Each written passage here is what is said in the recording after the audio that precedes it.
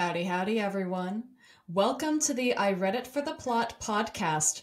We have a very special guest with us today, but before we get started, if you could like, comment, share this podcast, hit that little bell for the notifications for new episodes. If you'd like to have a fun book chat like we're about to now, feel free to reach out and shoot us a DM or an email at ireadfortheplotcast@gmail.com, or come hang out in our I Read It for the Plot Discord. I've been having a lot of good book discussions lately with you all, and I hope that you enjoy today's discussion with my very special guest. You probably know her from Instagram, TikTok, pretty much as the Sarah J. Maas expert. So may I introduce Michelle, aka Michelle from Somewhere. Hey, Michelle. Hi, Erin. Thank you so much for having me. I'm so happy to be here. Third time's a charm, am I right? To our audience members, we're having issues recording this episode, and hopefully this goes by more smoothly because I'm going to call Riverside out because they keep pausing our recording in the middle of all of this when we're just trying to have a conversation. Come on. Have you seen the movie My Cousin Vinny? I've seen the scene, the epic scene where she's in the trial. Oh, well, there's a line where they're like, third time's a charm, right? And he was like, not for me. For me, sixth time was a charm. I can already hear that in the Italian accent. For me, six times a charm. Brooklyn Italian. Everyone who knows me knows this. I do a terrible, overly sarcastic Brooklyn accent when I'm feeling sassy. It's because I grew up on Mel Brooks. So, yeah. I almost thought for a second you were going to say because I grew up in Brooklyn. Nope. Never been to New York. Always wanted to go, but never been. Well, now it feels like the promised land. There we go. So, you are officially the Sarah J. Maas expert, are you not? Oh my gosh, thank you so much. That's so kind. I'm blushing. Anytime I need to go to someone about, if I have questions about Sarah J. Maas, or I want to update someone that I know who's well into the series or knows this author really well, then I usually go to you or a couple other friends. But you're like the main person I would go to if I talk to about Sarah J. Maas stuff in general, right? Oh, thank you. That makes me so happy. It is one of my favorite topics to talk about. Books in general, but especially Sarah J. Maas books. So anyone can always come talk to me about them, but especially you, Erin. Yeah. Would you say you're a massive fan of her series? Oh God, on the spot like that. Yeah. To be clear, yes, I clearly would, but I had to get that one in because in one of our other recordings, I had it for another joke, but I'm like, I cannot let this one go to waste. I cannot. You gotta get it out of your system. All right. I will tell you, I've only read Throne of Glass and ACOTAR so far, but I'm struggling to get into the Crescent Cities series. You just finished the last book in the series, right? Yes, today, a couple hours ago, I just finished the most recent book of Crescent City 3, House of Flame and Shadow. I love the series, so I would really recommend you read it. I'm trying. Okay, I picked up the book, I read the first couple of pages, and the intro was so slow. It felt like, even just reading Throne of Glass, it felt like that frustration of Monty Python and the Holy Grail, the entire chorus going, yes, get on with it, get on with it, get on with it, get on with it. God well, voice. I think the beginning to Crescent City is a little different than her other series because with Throne of Glass and with A Court of Thorns and Roses, especially with A Court of Thorns and Roses, you learn the world as the main character does, and as the main character learns more about the world, that is your exposure to it. But, oh, I'm so sorry, there's a siren going by. You're in New York, it's fine. The city that never sleeps. I'm so sorry. But with Crescent City, the main character, Bryce, is from that world, part of that world. She already knows the structure. So rather than sort of stop along the way and give you those kind of moments where you're looking into the camera like you're on The Office saying, let's stop and explain that to you, you kind of just get the framework of it right at the beginning. Mhm. But Sarah J. Maas is really good at reminding you what you need to know when you need to know it. So if you're struggling with the first few pages, I would say just skim them. You don't really need to remember it. Yeah, I've caught her on that a couple times. Maybe it's just with these other series because, again, I haven't read this one. When you say that she reminds you of this stuff, I've found that she's gone back and changed a few things in the other couple of series. Like, she'll change the moment when Reese realized that Feyre was his mate, and she'll go back and change little details. I think it's Throne of Glass a couple of times, or little details about their personality or plot points. I wonder how much of that is details changed versus like POV changes. Oh. Well, no, he said it. It was like in the when he was describing when Reese was describing this his telling Feyre his whole story. He's like, I realized you were my mate at this point, but then earlier on in the book he said I've known since then, like when he felt the bond snap into place. I think he felt the bond snap into place at the end of the first A Court of Thorns and Roses book Yeah. after, oh my gosh, like spoiler alert, after she's been turned into Fae already. That's when it officially clicks in. But I think that stays consistent. Hmm. I don't know. Maybe it's just my brain because it's been like a couple of years since I fully read that book. But like my brain is really good at memorizing certain plots or certain stories, so that's the way that my brain remembers it. Maybe. I don't know. I Yeah. would have to go back also. It's been a while since I read the first ACOTAR book also. Yeah. But I know that there's that sort of moment where she's like, oh, why did he just leave that abruptly? Like he had this realization and left. And then later he clarifies that that's why.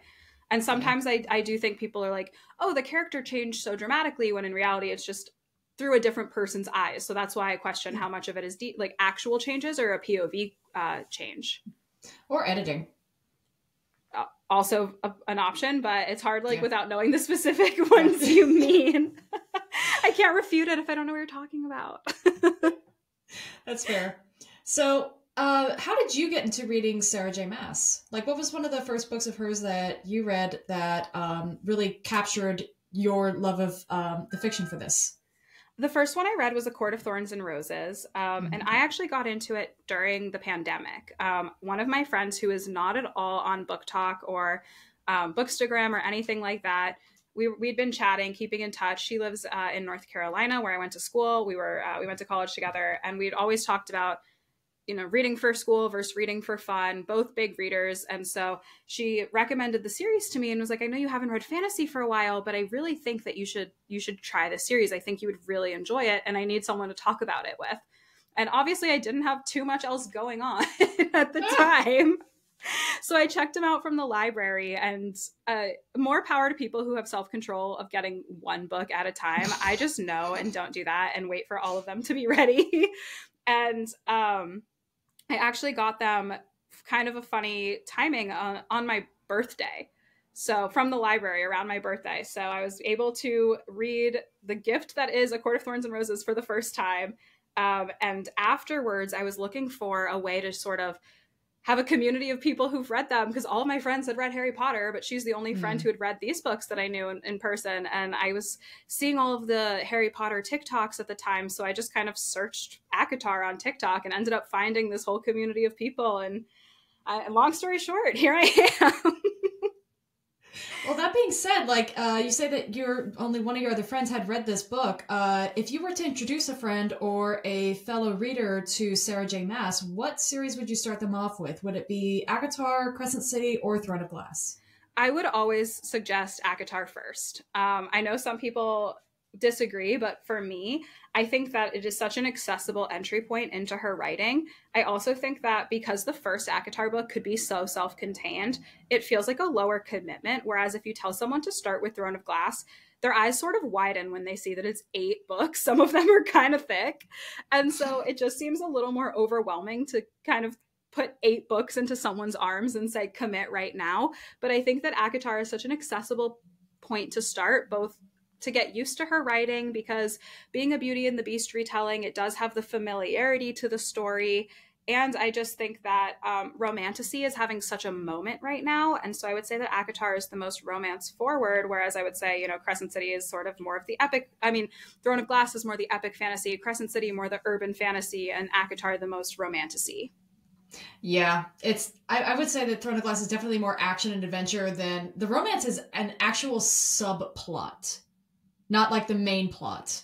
Yeah, it Yeah. definitely progresses. And you definitely fall for the characters and get very attached to their relationships, but Hmm. it doesn't play out the same way that ACOTAR does, I would say. And Throne of Glass is also more of a YA series, so I think when people are looking for that more new adult fantasy romance, ACOTAR is more likely to scratch that itch. Yeah. Uh, it does get PG-13 until book what, 5? The beach scene. I always joke that I think A Court of Silver Flames is Sarah J. Maas's equivalent to like a Disney star doing something a little scandalous to shake the reputation. Where I just think that A Court of Silver Flames is her way of saying, for the love of God, stop putting me in YA. Dear God. I can see that. She's like, God. what more do I have to write to make these books adults? I remember reading that book, and the way I like to describe it to other people who have not read it yet is it's literally porn. It's as none of the other books in comparison have as much pornographic stuff as this one. It's just, I don't even remember what the plot was. It's just swords, bang, bang, bang, bang, bang, swords, bang, bang, bang, bang, bang, swords, bang, I think some mysticism. I don't know. Some character development. I think that the healing journey for Nesta is really impactful beyond that for people who can relate to her. But I Mm-hmm. also think that ACOTAR is a lot of people's sort of entry point into spicy books. And I know Yes. that people are going to come for me and say ACOTAR is not that spicy. I'm not saying it's that spicy. I'm saying that it is a lot of people's first time sort of venturing into spicy literature. It's a good And introduction. right. And so I think that it can stand out for sure, the shift and how spicy it gets to people who aren't used to that. But I think it's always done pretty well in that it never gets in the way of the plot for me. Mm-hmm. I get that. There's that book was definitely my introduction to smut. I liked it, and then I started like feeding into the series or reading into the series. Like the series like fed me while I was in a really I wasn't in a good place when I read it, but it was a good like almost obsession read at the time. Mm-hmm. And from then on, I started reading the other books, other more of that theme. That's definitely where it took off. Silver Flames, like I said, that one was just straight up porn. When I got to Throne of Glass, that one I really liked for the adventure and fantasy, but the slow burn that frustrated the hell out of me for Rowan and Aelin, because that slow burn went on for 2.5 books. I love that she developed an actual relationship between the two of them before she got any of the sexual tension in there at all. That I can really respect, because with a lot of these books, it's all about the sexual tension and not about like the actual relationship, whether or not it's healthy or the miscommunication tropes and whatnot. It's all for the sake of the drama, but or just the sex appeal in general. But these two developed a really great, if not really healthy in case of how it started out, but definitely one of the best well-developed relationships I think that she's ever done. Even better than, honestly, a lot better than Rhysand and Feyre, or even Cassian and Nesta. I would say that, yeah, one thing that's so special about watching Aelin and Rowan's relationship unfold to me is that they both have so much individual healing to do before they can really even consider themselves together. Mm-hmm. And that really plays out on the page with just how the place that they're both, each of them are respectively in, and how they sort of help bring each other out of that. But it's still a very personal journey that they're helping each other on. And by the time they realize that, oh, we're in this together, you're waiting for it. So I really love that. I would say that Bryce and Hunt in Crescent City probably have one of the healthiest relationships on page in any of their her books, and I know a lot of people find them boring for that, which is so heartbreaking, because I think a lot of how their relationship plays out is so healthy and realistic. I'm still confused as to the story, because the way that anyone tries to describe it to me is just that they say, oh, her best friend dies, spoiler alert, and then it just kicks off an adventure from there. Like, that's the only detail I'll get, because I don't know if the story is like overly complicated to really tell, but I'm still like, but what's the plot? Tell me on the story. Well, so the first one, it's actually interesting you bring that spoiler up, because that happens very early on in the book. Mm-hmm. And that was in the description of the book and sort of the side panel and the blurb that I had of my copy. So I knew that that was happening right away. And apparently they ended up, I don't know if it was the publisher, but changing it so that wasn't in the blurb of the book. And so for me, I always sort of knew what was going to happen and didn't get attached to that friendship. And other people were so devastated when so early on in the book Danica dies, when they loved them so much. So I think that's sort of interesting how the difference in perception of that. But yes, so basically you have that spoiler already, so I don't feel bad telling you that. But the premise of the first book is that Bryce's best friend dies, and she has to work with Hunt to figure out who's responsible. Mm-hmm. But that's it. Like, is that it? Well, it's hard. I don't want to get into the spoilers of it, but like most Sarah J. Maas books, the world might not be everything it seems, and the characters might have to learn and deal with that as they go. And, the enemies change and grow and evolve and uncover larger plots and larger conspiracies as they go. But that's sort of how it starts. And in that initial lens is her just desperately wanting information about what happened to her friend. Oh. Okay. I have seen, I have Pinterest. So, of course, I've seen a lot of the character descriptions. They look extremely random as compared to the two series where it's either humans or fae. Maybe one shapeshifter, but it seems like there's a whole different world of different types of species and characters in the Crescent City series. Yes, like, there's humans, there's fae, there's angels, there's mermaids, there's shifters of all different species. So it's a very robust world in that way. Again, very promising. But the introduction was just so slow. Skim the introduction, get through. I really think that, if you've liked ACOTAR and you've liked Throne of Glass, by that point, you have a familiarity with how Sarah J. Maas creates characters. And so to sell Crescent City, I feel like that's all I even want to tell people, is that if you've fallen in love with Sarah J. Maas's characters before, you will fall in love with these characters too. And like her other series, she frames what they go through and the trauma they heal from in a way that's very relatable and hits home for a lot of people.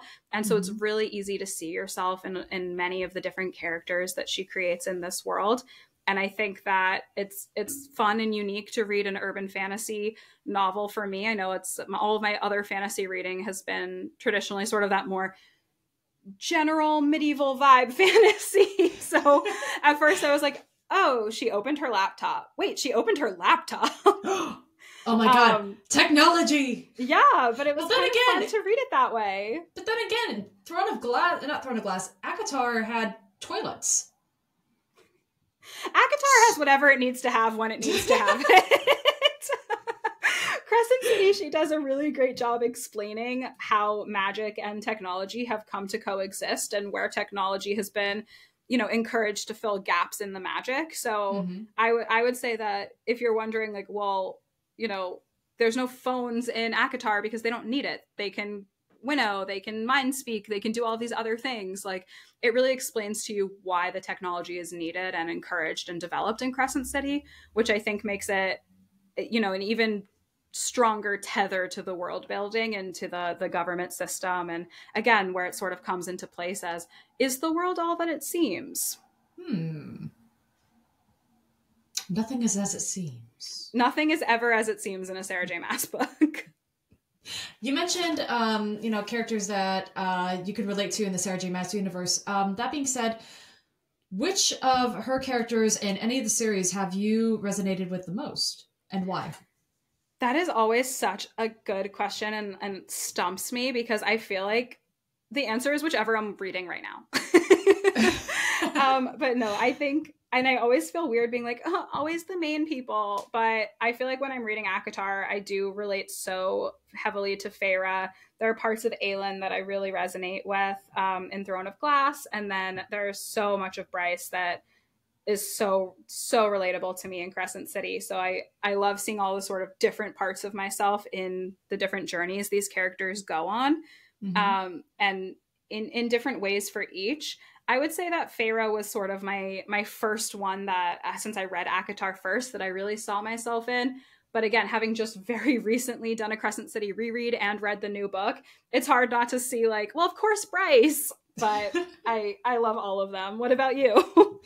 Honestly, I've always struggled to relate to the characters in ACOTAR because I feel like, I don't know, maybe I see myself more so as my own individual character. Like if I immersed myself into that series, I would be still me. I'd still be Aaron.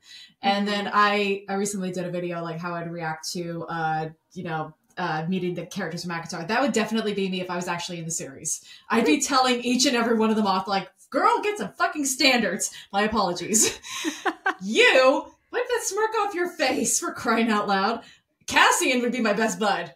That'd be like instant friendship. Lucian as well. I love the sassy best friend characters. More, again, the kind of woman that would make me question my sexuality, but also best friend character. If anything, I think like she's the one that I would probably relate to the most because of that. I feel like I'm that kind of fun friend that's always like wanting to stuff my face with food or just tease my friends or whatever that. She has that goofy personality that I feel like I can resonate with. But Feyre, she drove me nuts because of like, I know she goes on her own individual healing journey, but she's always very immature. And I feel like at the age that I read that book, I not only struggled to read that because I'm not the same age as her, but she and I are very different personalities. I can understand her frustration, her distrust, and her anger at the very beginning. But I struggled to resonate with her. In terms of like Throne of Glass, I couldn't resonate with any of the characters because, again, very different personalities. I had a lot of great empathy and sympathy for a lot of them. But if anything, Aelin reminded me of someone that I know in real life. That same kind of spunky, fun, cocky personality actually reminded me of a girl that I knew in real life. So that's why I honestly liked her a lot better than Feyre. I couldn't resonate with her, but I adored that. I adore Aelin as like a little sister energy, like I did that other friend. Oh, interesting. That makes it, that's very endearing then to her, or to you rather, by her as a character. I would say one thing that for me, I think like Sarah J. Maas just does so well is, writing these responses to hardship and trauma in the characters and how a lot of them respond differently and in realistic ways. And so I think like, of course, the scenarios that these characters are in are not always relatable to me, given that I've never had to fight a giant worm. But I would say that, and let's hope I don't have to, but I would also say that I would do it. Give me a freaking sword. I will make worm my meat. What is it? I mean, I don't know what it is. I don't know where I was going. I'm happy that you know how you would react in that scenario, but I hope you're never in it. Thank you. But I would say that, seeing how the different characters respond to what's happening around them is really the part that I latch onto, even if the scenario isn't relatable to me in itself. And I think that's where, I feel like with ACOTAR, people are always like, oh, are you a Feyre or a Nesta? And kind of how you respond to things and how you react. And I think that, Feyre always really wanting to believe the best in people until it goes too far or until she realizes like now's the time to kind of full send. She gets bloodthirsty in those moments. And I think that's what I really resonate with is the like, look, I want to be nice. I want to do the most for people. But then once you sort of lose that, you're never getting that back. And Same thing, like Aelin, sure, like, no, I'm not some person on a journey for a kingdom, but I think the way that she sort of takes so much personal burden on herself for others and doesn't always clue people in on her plans. She is the definition of a miscommunication trope. I think she's the definition of I did the whole group project myself. Yeah. For a lot of the books. And so I think it's those traits that we can really latch onto and how we see ourselves in those characters, even if we haven't been in the similar situations. Yeah. Okay, that I can see. You've talked about in your own content a lot about how Sarah J. Maas has integrated a lot of Jewish culture into her writing. Can you give us some examples here? Yeah. So this is actually one of my favorite things when it sort of hits me when I'm reading and I realize it. I think it's so beautiful. So yeah, Sarah J. Maas is Jewish. And I think that seeing sort of cultural things that become very normal to you as a person being used in this fantasy way makes you realize how special certain rituals or certain practices are. And so one of the ones I always think back to is actually in Throne of Glass. I'm going to say no spoilers, as if any of this hasn't already been full of spoilers, but someone passes away, and Aelin visits their grave and leaves a stone. And she says that, you know, in Terrasen, you leave stones on graves, never flowers, because stones are eternal and flowers die. And that's actually a Jewish custom. So you leave stones on graves in Judaism, and on Jewish graves, you leave stones. For that reason, they're eternal. And even if you're offering condolences to someone, you don't send flowers. So that was a really beautiful moment to see, especially because the scene is so beautiful. So that's one example. I wonder if that's where the idea of gravestones came from. I think they're different. Because the gravestones are more of markers. But I would need to definitely read more about that before I say anything confidently about that. Some other examples, I mean, that's one in Throne of Glass. There's a few others in Throne of Glass too. There's one moment where, I know, the least read book, everyone kind of skips Tower of Dawn. But there's a moment I may have skipped that one. Oh, well, there's a moment in something called the womb in Tower of Dawn that's very similar to a Jewish practice called the mikvah, which I don't want to then go into because you haven't read it, but go ahead. Shameless plug. I'm already on the last book. I'm like halfway through it, but she got to a part that annoyed me, so I stopped. Don't give up. Also in ACOTAR, just some of the stories used, like Miriam freeing an enslaved people, bringing them across the desert and parting the sea. Amryn being sort of a biblical angel, and the citizens of Valaris painting lamb's blood on their door so that she passes them over their houses. I mean, that when she's looking for the bad guys, those are both just so reminiscent of the Passover story in Judaism. A lot of the names are Hebrew names that she uses. Even the book and like the Book of the Breathing in ACOTAR is written in Hebrew. The sort of old language is just Hebrew. Yeah.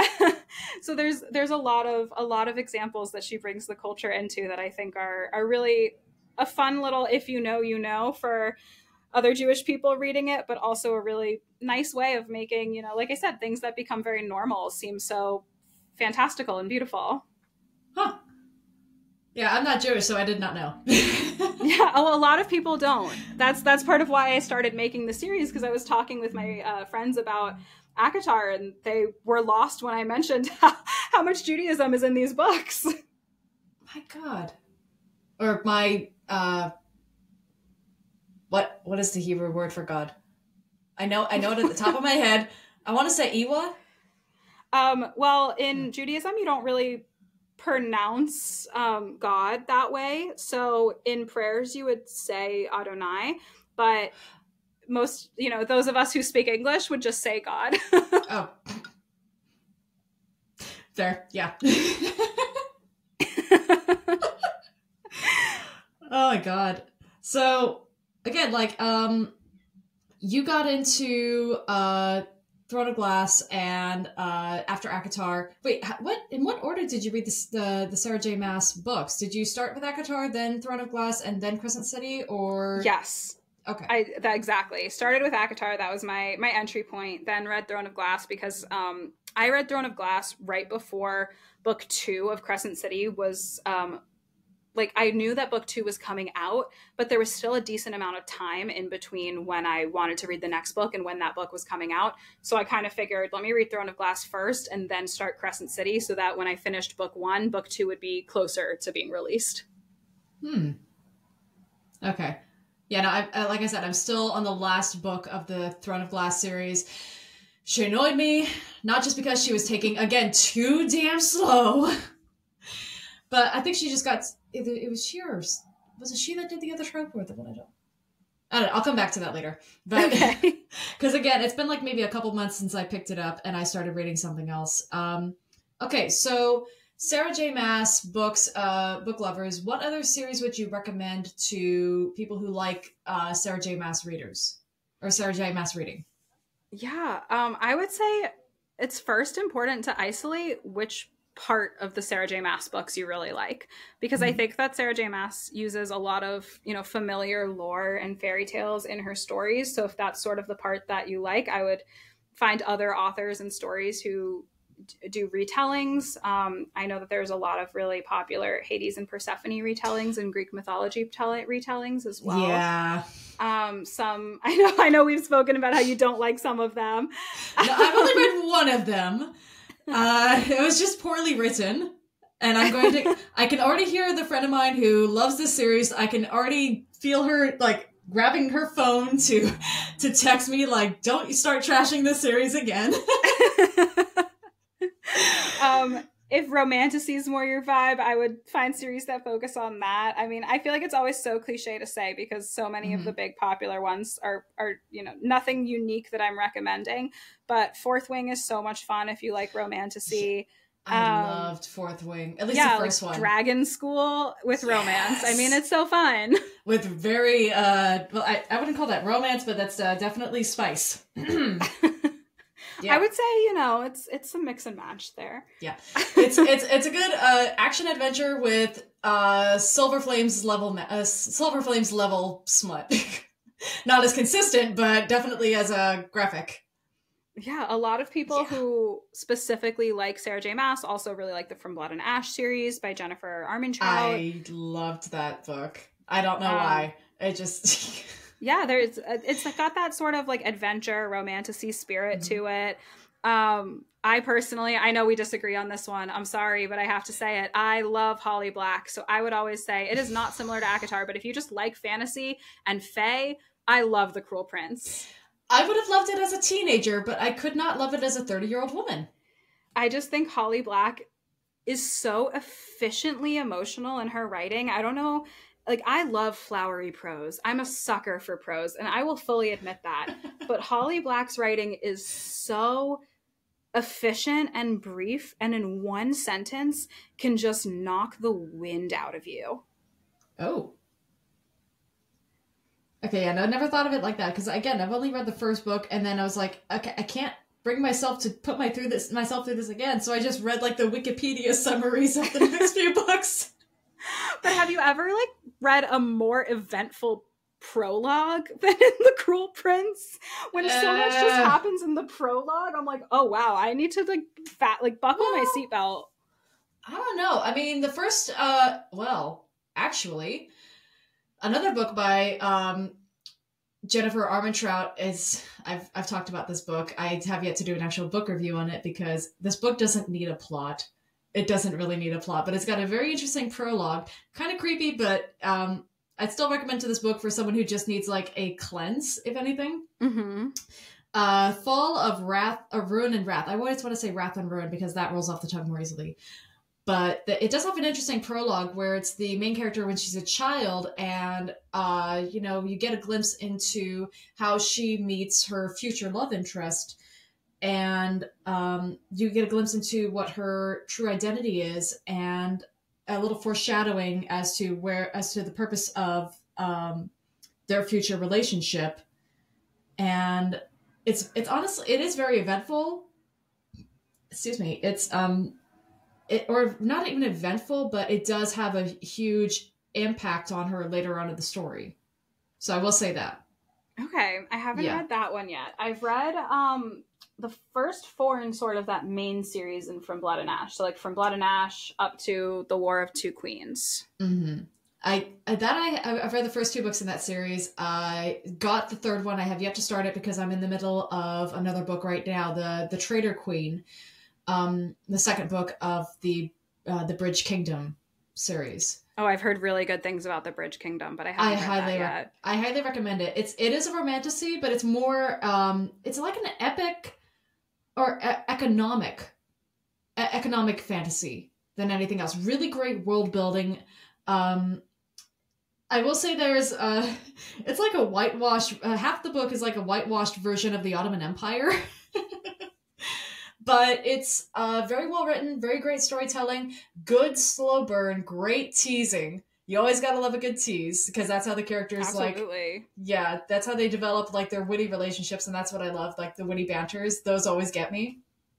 But no, like the reason I loved it so much was because of the world building. It didn't even need the romance. It didn't even need the smut. It could be young adult level spice, which is barely any spice at all, and I would still love this book because it was so well written.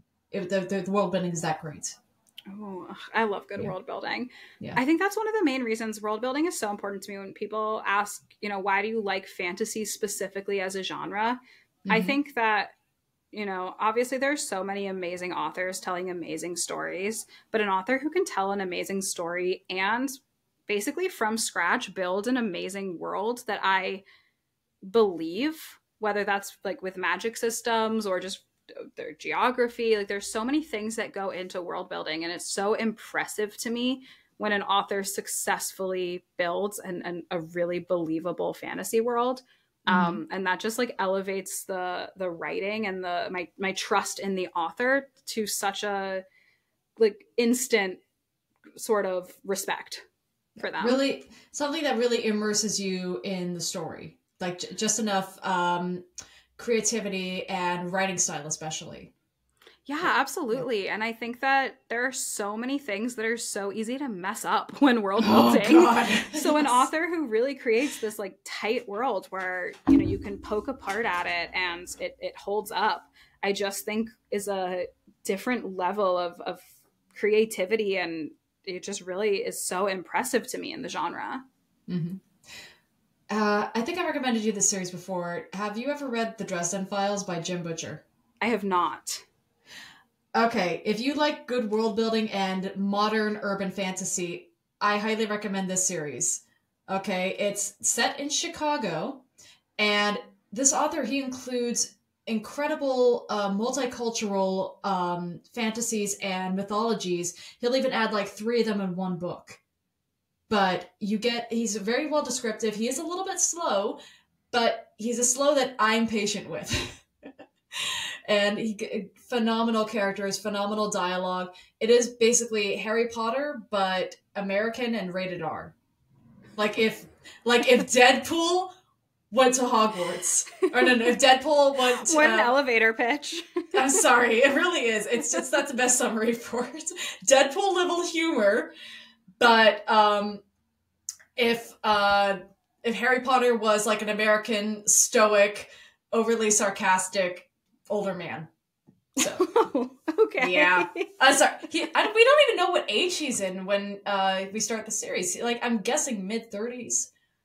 I'm guessing. Yeah, you have recommended him to me before, so I definitely want to put them on my list. Especially, like I said, I'm a sucker for good world building. I highly recommend it. First book is Stormfront. I think one of the things that when I say it's so impressive, because there's so many things to mess up, things that I'm someone that, like, some people are so good at just reading for the vibe, and I wish I was one of those people. But any sort of, I don't want to even say errors, like, sure, grammar errors, spelling errors, word choice errors, but also just sort of glaring holes in world building take me out of the story. Mm-hmm. And so that's part of when I say it's so impressive to me when an author can pull it off like when you poke at the world and it doesn't unravel, because I'm sitting there every time I read poking at the worlds. Poking at the worlds. Yeah, absolutely. I mean, I don't want to say we've all as a generalization, but I'm sure many of us have read a fantasy world that frankly falls apart if you blow too hard on it. Well, for me, that was the Cruel Prince. Because she just kept going back and forth between like the modern human realm and the Fae realm. It's like the way that I think we just paused again. Hold on. Oh, for crying out loud. Oh, we made it so far that time. I know. Okay, now it's going up again. Now this part I can edit out. Okay. Yeah, for me that was the Cruel Prince. She just kept going back and forth between like the fantasy realm and the modern day world, and it just drove me nuts because, and the way that she does it, like riding toads through like that one little shift, like what? And I just think it's fun and whimsical with that part. I don't know. It didn't bother me in Cruel Prince. The one thing that did, though, I have to admit, it didn't bother me, but it did take me right out, was at one point they're like, let's go to the mall and put on, and I quote, jeggings. And I can honestly say it was the first time I've ever seen the word jeggings in my fantasy books. I felt so sorry for the oldest sister because she's supposed to be the eldest and the responsible one. She really is, but she's living in a fantasy realm in her head, and that's the only way that she can cope with all the trauma that she's experienced. Oh, absolutely. And all of the sisters are coping differently, which again, I really appreciate when an author shows you that. That's kind of going back to Sarah J. Maas. One of my favorite things is that when encountering even the same scenarios, Feyre, Nesta, and Elaine are all going to have very different reactions to it, rather. But I will say with Cruel Prince, one of my favorite things that Holly Black does is she uses a lot of sort of common Fae lore, but you don't have to know Fae lore to understand what's happening in her series. So it sort of adds a deeper level of understanding if you want to. So like, for example, one of the characters in Cruel Prince is a redcap, and you don't have to know anything about redcap lore to appreciate what the characters go through in the Cruel Prince. But if you do sort of know the nature of redcaps, it makes sort of the relationship between the characters more impactful, because you realize like how much of it is fighting nature, how much of nature can be fought, and you understand why these characters have such a difficult relationship. So I really do like the added level that can be your choice for how deep you want to go in the series. I also like that all of her series actually take place in the same world. So even if the characters aren't present, the sort of like Holly Black universe of Elfhame is across all her different books. Again, I've only read the first one, but I'll take your word for it. Well, it's really cool to read it, because even though like the characters might not even appear in other books, it's sort of, to the point of world building, creates this very large tapestry of what her world is. Do you ever fan cast actors as for your series? For this book series that you don't. People are always asking me who I would fan cast, and honestly, I am the worst at it because I am so bad at keeping up with TV shows and movies. People are like, oh, did you watch this? No. Have you seen? No. And so I really never know who the new relevant actors are. I can keep up with a few of them, but only because I'm on social media for so much. But I can't watch any of the hip Netflix shows anymore because we canceled our subscription. They got too expensive for us. Is that especially with their new policies? People are having a lot of issues with that. Yeah, no kidding. But I feel like I have all of these streaming services, and I really more than half the time watch Peacock, because they have all of The Office, like all of Parks and Rec, Harry Potter, and I love The Real Housewives, and they have all the Real Housewives franchises. But back to the fan casting, the entire time I was She's like, how do I get away from that topic Sorry. as quickly as possible? When I was reading The Cruel Prince, I imagined two actors as the characters. Jenny Ortega from Wednesday and Timothy Chalamet, I think that's how you pronounce his name, as Carden and Jude. Oh, I think they would be great. Yeah. I loved Carden and Jude so much. And there is one actress I can imagine playing Aelin. I cannot pronounce her name though. It's Shirnan Caprica or whatever it is. She's a girl that plays Sabrina from the Chilling Adventures of Sabrina from the Netflix series. I don't think you were right. You're the second person to tell me that. I honestly think that she'd be spot on because. No, I mean about your pronunciation. About the pronunciation. Okay, because I already got torn into someone about it because I'm trying to press the matter like. I'm pretty sure she could play Aelin, and they're like, no, she doesn't have this, she doesn't have that. She's got the swagger, she's got the attitude, she's blonde. Oh no, that's subjective. Your opinions on that are totally valid. I just think that how you pronounced her name is objectively wrong. Oh, because I said paprika, didn't I? Something like that. That's a spice. I think it's Kiernan Shipka, but now I'm second guessing myself. Oh my god. Okay, now I gotta Google it real quick. So, Kiernan, and I'm already spelling it wrong. It's Kiernan, I think, right? Kiernan? Okay, not Keira Knightley. Now I'm second guessing myself. Oh, wait. Shipka. What the fuck is a Shipka? Oh my gosh, that's her name. Don't be rude. Yeah, sorry. Okay, look. I have met so many great people in my life who I would immediately name a character after. One of them, oh god, I wanted to name a character after this person's last name so badly. Stone Cipher. But that's a good one. Yeah, Stone Cipher. Like, I have a list of people's names that I've seen or read in real life, and I'm like, oh, okay, no, this would be a great character name. This would be a great character name. That's just the writer side of my brain going on. I went completely off tangent there, but yes, no, this girl from Sabrina the Teenage Witch, the Netflix version, I think she would make a great Aelin.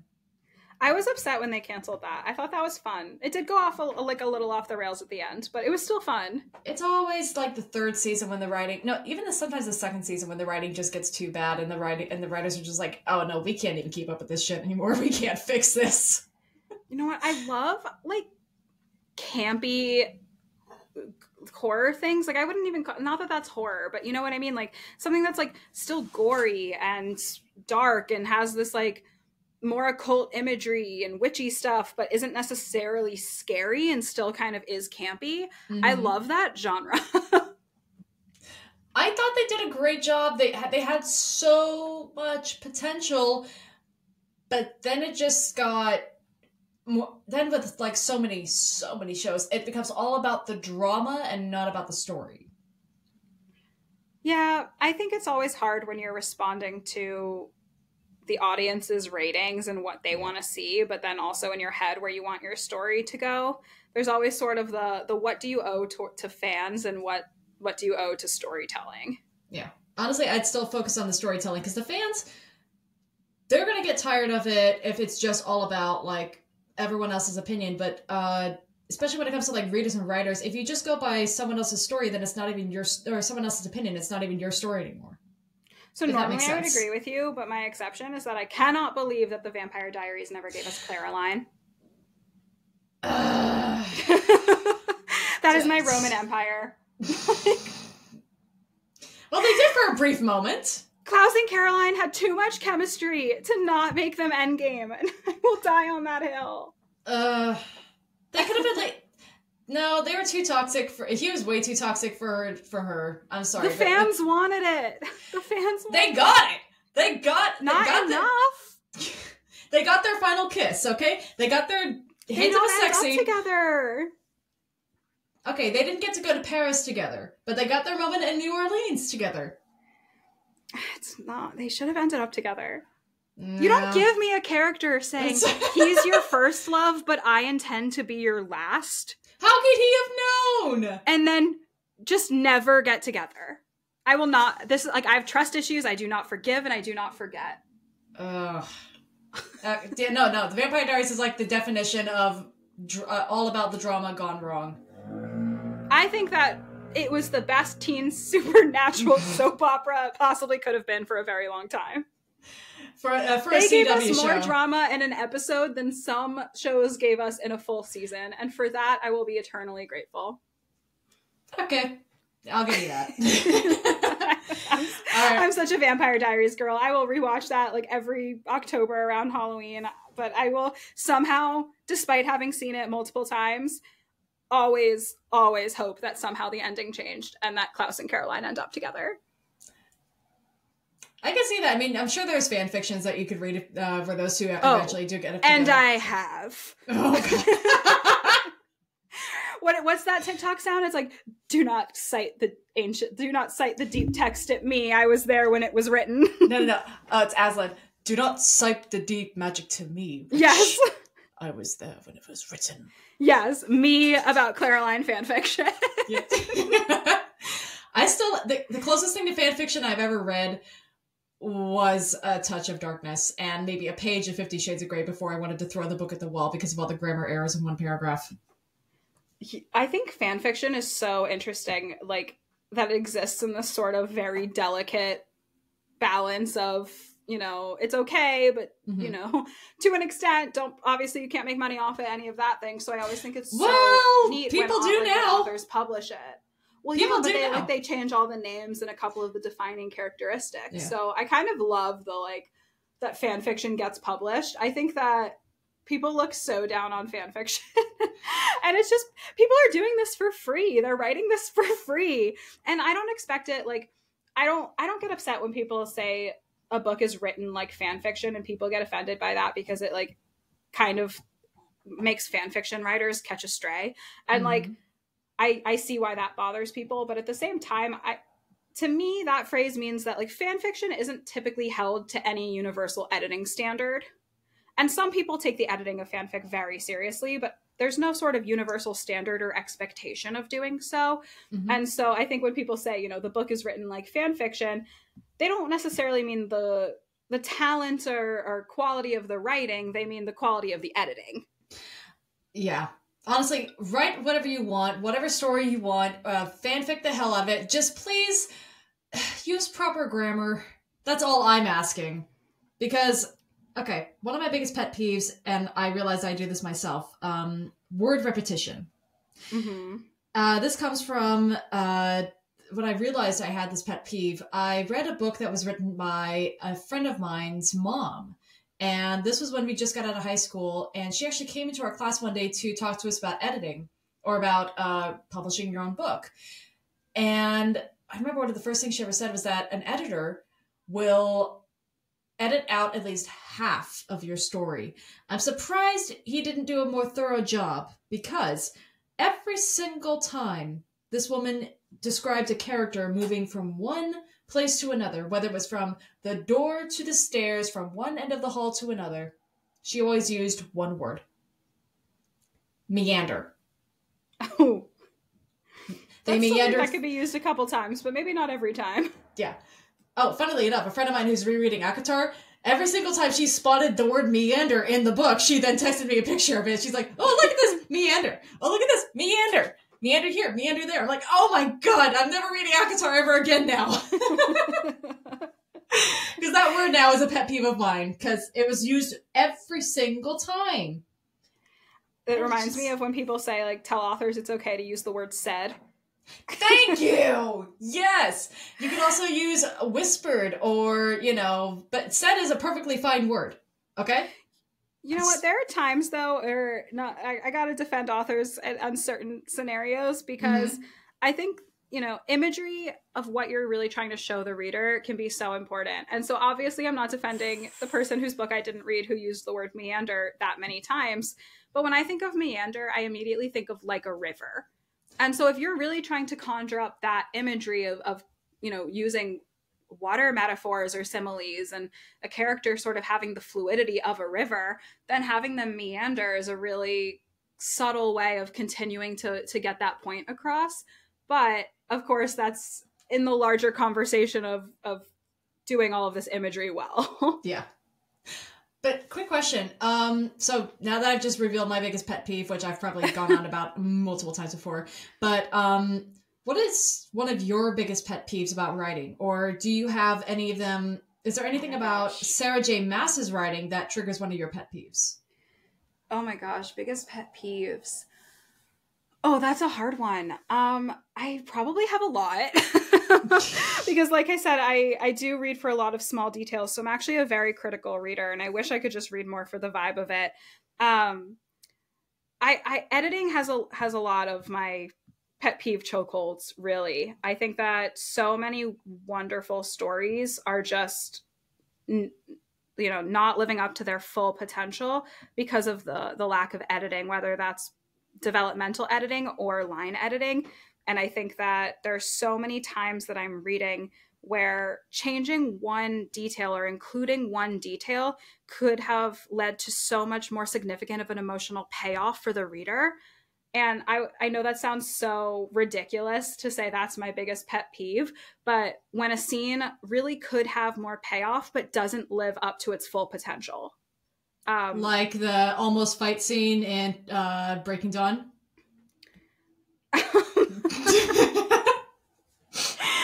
Twilight. Oh, we're really getting into Twilight. I love Yeah. Twilight. I publicly love Twilight. I went through a phase back in high school. It's not a phase, Mom. I had to get the fuck out of it, honestly. But no, like that was one of the that was the biggest writing disappointments I think I've ever read, where she led this whole thing. You got two friggin' armies, one in front of the other. At least the movie gave us that potential battle scene and said, oh, by the way, this is what could have happened. God, yeah? Don't you hate when diplomacy works? No, I'm just kidding. I'm kidding. I actually do agree that Breaking Dawn, it led up to something and then really did not live up to it. But I just really do love Twilight. I don't know what, it just hits. I reread Twilight for the first time since I was like a tween last year with my friend. We did a buddy read and we just did the first book, and we were kind of expecting, now that we're grown, to have a completely different reaction to it.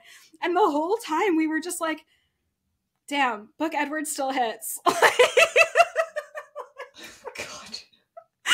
I love it. I went on a trip to Washington with my brother, and when he was like, "What kind of stuff do you want to do? Like, where should we see?" Because I'm the itinerary girl in a trip. I love planning travel. So did you go to La Push Beach? Well, I wanted to go to the rainforest that's in Olympic National Park, and you go to access it. You actually go through Forks, and so.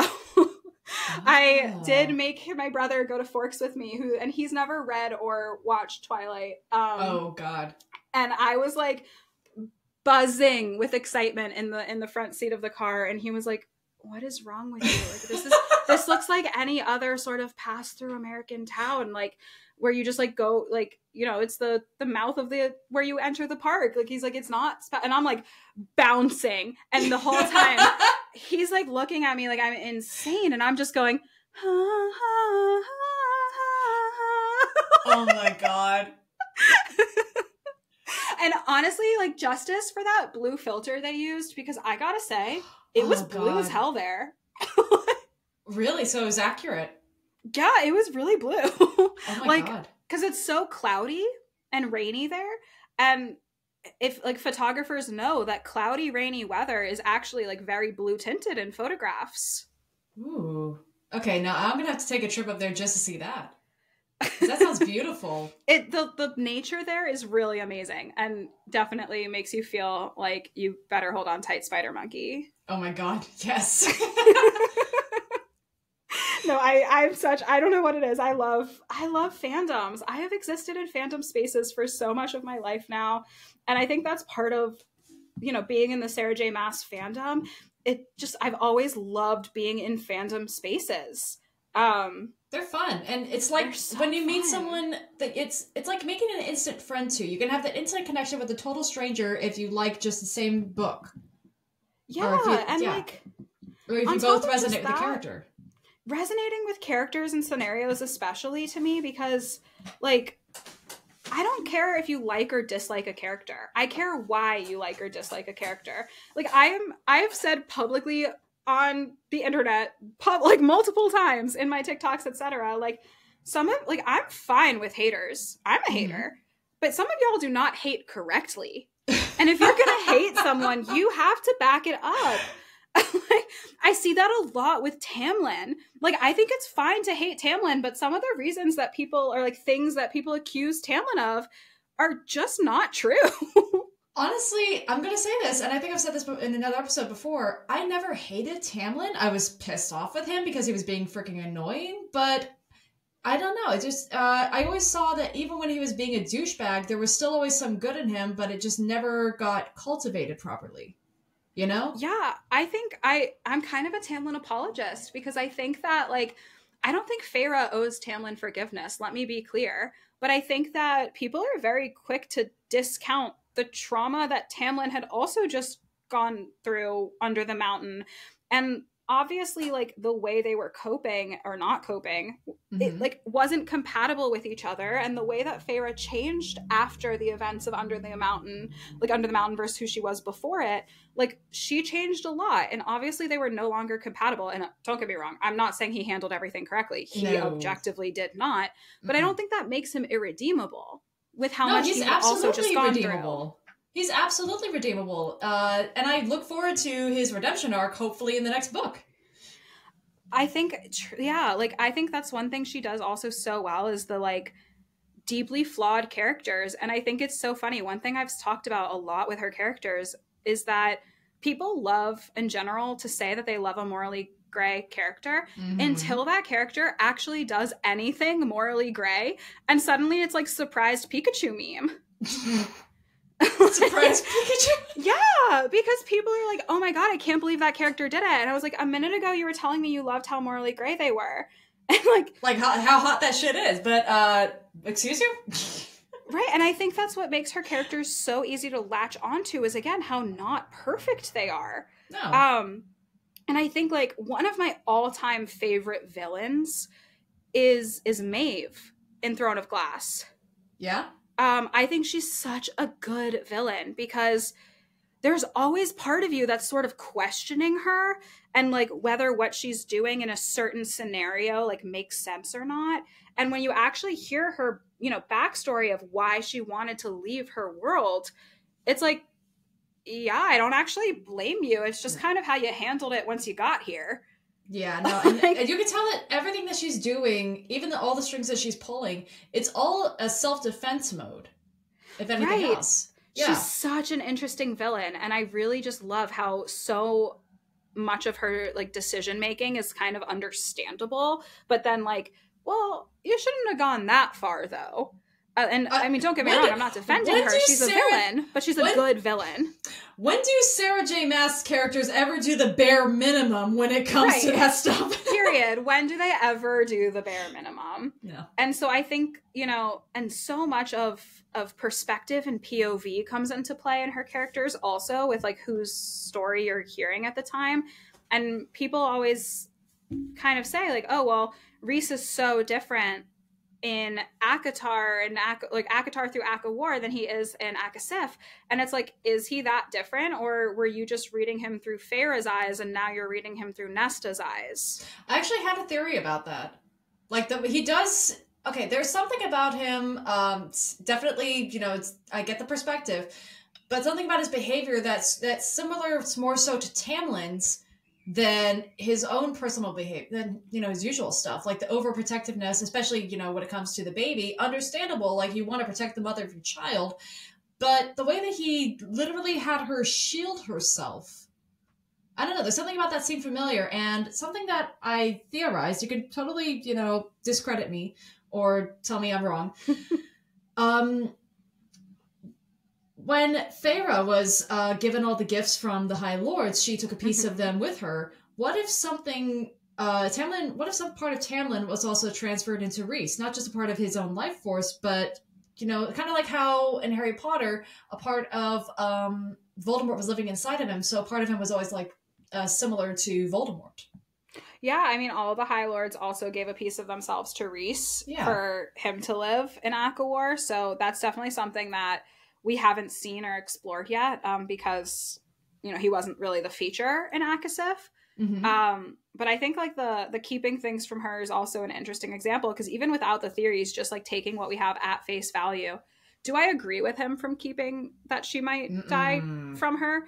No. But once again, like when you talk about how none of her characters are perfect, people forget that Reese and Farah made that vow that if one of them dies, they both die. Mm-hmm. So now he's trying to navigate that as well. On top of the fact that this is his first time ever dealing with this scenario, also.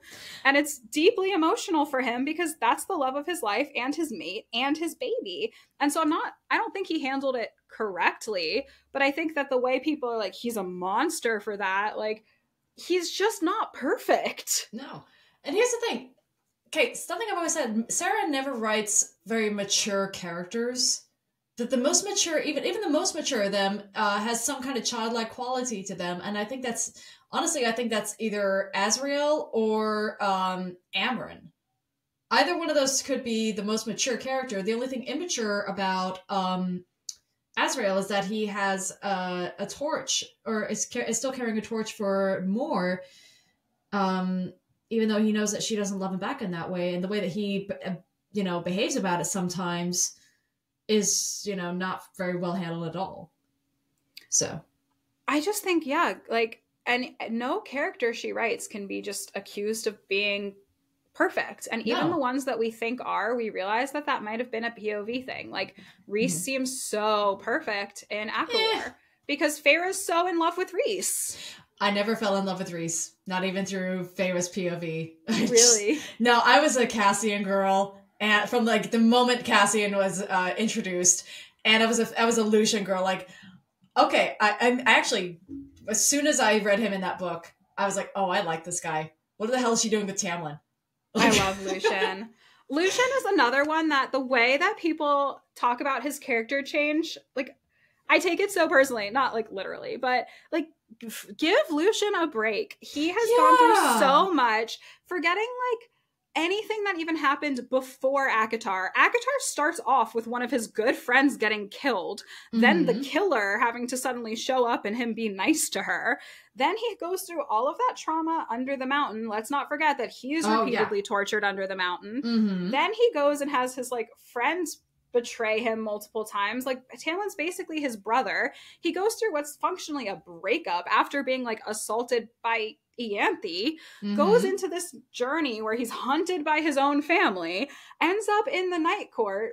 The people that he's told his whole life are monsters, suddenly has his whole world blown, and they never even show him around or give him a tour.